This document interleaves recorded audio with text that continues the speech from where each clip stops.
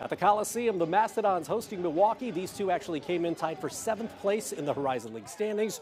First half, Northrop grad Jalen Jackson, the former Highlight Zone star, buries 3 of his team-high 17 points. But Milwaukee shooting the ball well early.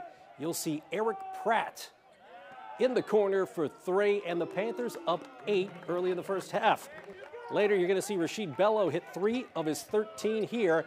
But the Dons fall for the 6th time in their last 7 games, 68-65 the final.